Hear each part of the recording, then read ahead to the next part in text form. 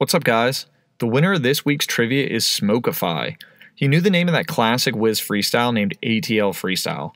Not a lot of people know that the beat is actually produced by Rico Wade, who's Future's cousin, producer for Outkast, and one-third of Atlanta rap group Organized Noise.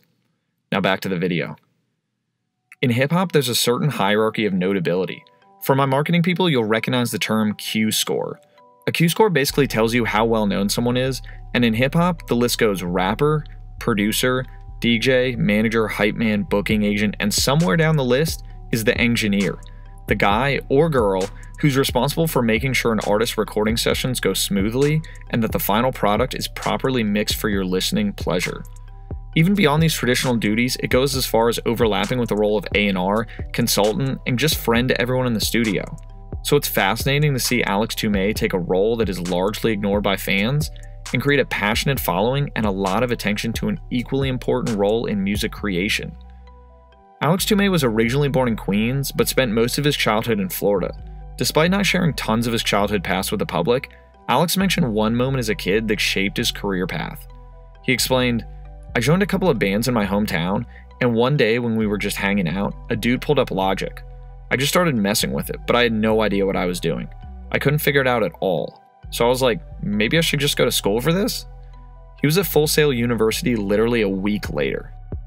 After spending time at Full Sail learning the industry best practices in engineering, Tumay found himself knocking on studio doors, looking for an internship and a place to hone his skills, until May's studio in Atlanta took him under the wing of Grammy-winning punk producer Ben Allen.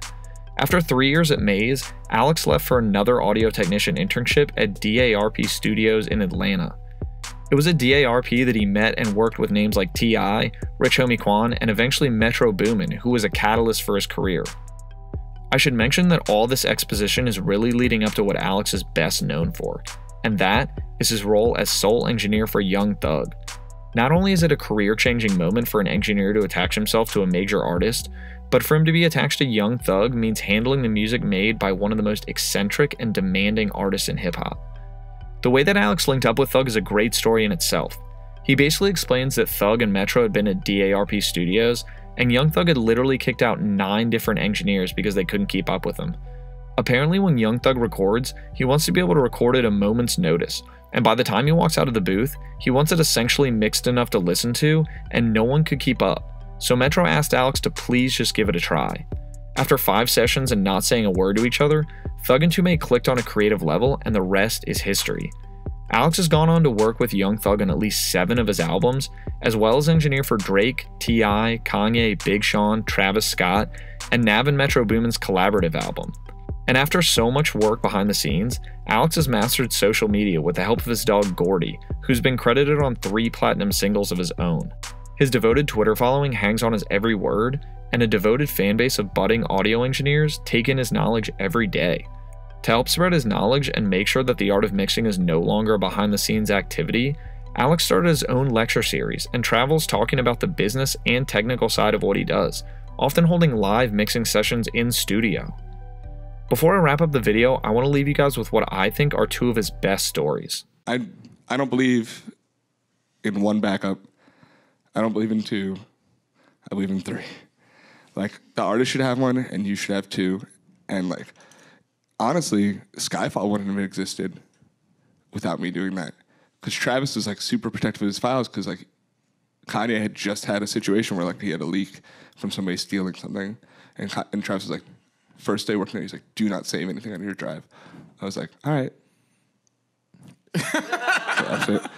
And like, I knew the risk I was taking, which is if something comes out and it's from me, like, that's the end of my career. But I also knew that like, we can't have 1 version of this. Like, the song's too good. What if we lose it? And he went to like a restaurant and like somebody went into his car and grabbed his backpack when he was in the restaurant. And he hit me up. He's like, do you have the files? And I thought it was a test. And I was like, nah, dog, I don't got no files. Like, no. He's like, no. Somebody went into my car and jacked my bag because they thought it was like a nice Louis bag or something. And they saw it through the window in valet, and the valet probably left the car unlocked and like snatched it right up. And they took huge strides. And I was like, oh yeah, I have it. Yeah, I definitely have it. He's like, yeah, can you send it? I was like, yeah, definitely. And like that's when he like went in and like redid all the vocals and like finished the song. He walks in and he raps and that's it. And you better be ready. Because his sense of timing is so like sometimes he wants to start before the song starts. So he'll be like, all right, just pick an arbitrary point before the song. Hears it once. He's like, all right, start it again from that point. Hits record. And it's like 100% on beat with no click, no lead in. Like, it's just an arbitrary, like, I don't know, 16.387 seconds. Like, literally, he's like, just pick a random time. I'm like, no, I'll put it on the grid. He's like, I don't care. So I just move it and, like, raps, and it's constantly on beat. Constantly, like, if anytime you hear him rap, like, before the beat starts on a song, where it's, like, him talking first, that's him. Thanks for watching. If you like what you saw, then subscribe to the channel to see more and comment below. Let's talk about Alex, Young Thug, or hip-hop in general.